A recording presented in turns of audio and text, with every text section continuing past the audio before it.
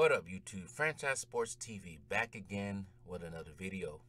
Before I begin, I'll let you guys to subscribe, like, especially like the video, share, and comment down below. Alright, let's get to it. I'm not going to hold you guys up too much longer. So, recently, I made a couple of videos about Kawhi Leonard, right? And the whole load management and how that's going.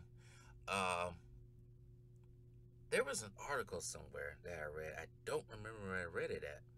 That was the thing, because it was something I just read, and I was sitting there waiting around for doing something, and I read it, and I forgot where I found it at. But it was something about load management and how it came to be.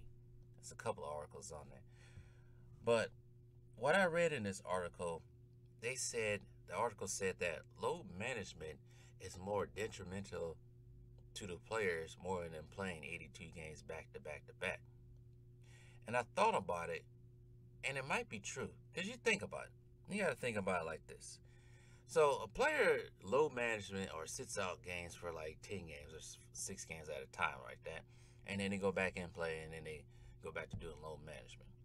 Here's the deal with that. The body. The body can't go from, I wouldn't say not doing anything, but not being active like that and then go back to being active like that. You know what I mean?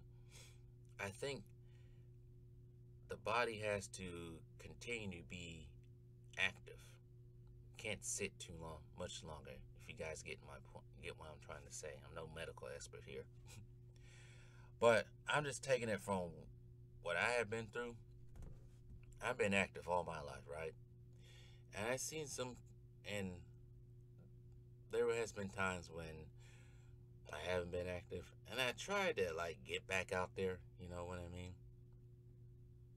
And end up hurting something. And I think it's more crucial to players sitting on the bench all the time than more than playing. You gotta think. Let's say, let's say this. Back in the day, you had NBA players who played almost 82 games, right? And they did that for most of their career. You never heard of Jordan having any big time injuries. Charles Barkley having any big time injuries. Like, he did have Mike with the foot early on, but ever since that foot, he was on it. And then, they've been known for playing with knick-knack injuries and all kinds of injuries, and they kept playing through it. I think some of these NBA players now probably might have to do what they did back then in order to avoid these big time injuries. And also, I think another thing goes into it, and I think I have to shout out Too Raw for Sports for pointing this out. And I have to agree, because actually, it has happened to me. I think some players, I think they practice or train too hard in the summertime during the off season, and they don't really give their body any time to rest, right? I think mostly probably getting themselves 3 weeks to rest, and then go right back into it, and they training hard and up until the off season. I think what Too Raw was trying to say, I think some of these players probably need to take like a month or a month and a half off, let their bodies just rest. Yeah, you may get out of shape for a minute, but it's better than continuously keep training and never giving your joints and ligaments and tendons and muscles time to rest. So when the season get here, that's why I be seeing these ACL injuries, all kinds of weird injuries. Might be true. And the reason why I say it happened to me, because I never let my body rest and get injuries. Now I do, especially as I'm getting older. Now I do. Take it easy, know when not. You gotta listen to your body, know when to rest and when not to rest. If you get what I'm saying. And I think some of these NBA players know gotta do that. Like for NFL players, yeah, they gotta give themselves some time. Then they get back into it. Injuries are gonna happen. Catastrophic injuries are gonna happen like the NFL, because the football's a real sport. Basketball on the way. I don't think they need to be training like that. Especially if they be training. Now they be training how to jump higher and everything. Try to be more athletic. It's ridiculous. Basketball, yes, being athletic does help, but they probably need to work on learning the game more mentally. Because basketball is just not to go off subject, basketball is just not running and jumping up and down the court. Basketball is also like a chess game when you play on offense and defense, right?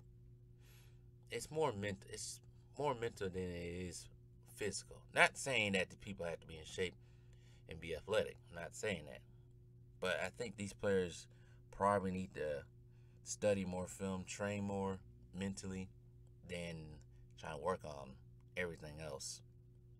I think that's what people don't get, that separates the old NBA from the new. And when I mean new, I'm talking about today's, even 10, 20 years ago, it separates from today's NBA. But my final conclusion, uh, I think less load management, more playing. Now, if you hurt, you can get hurt while you're playing, you hurt. Get it. But if you able body, ain't nothing wrong with you, you need to go out there and play.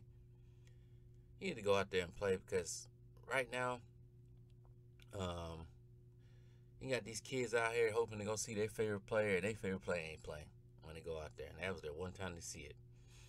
So, I was going to say something else. I was going to say. Dang it. I hate when I think of something and I forget about it. But yeah, if you're able bodied, go out there and play. Stop with this load management crap. Especially with these younger players. They got to look on load management. Look, it's only 23, 22. We need to be on load management for it. Now I understand. Let's say I understand if you're a little bit older, then yeah. But like in your 30s, like a LeBron, then probably yeah. But even then, I remember KG said load management was going on when he was playing his prime. He was playing longer. But those are the type of players that play 82 games. But anyways, tell me what you guys think about load management. Is it necessary, or these players should try to play when they're not hurt instead of sitting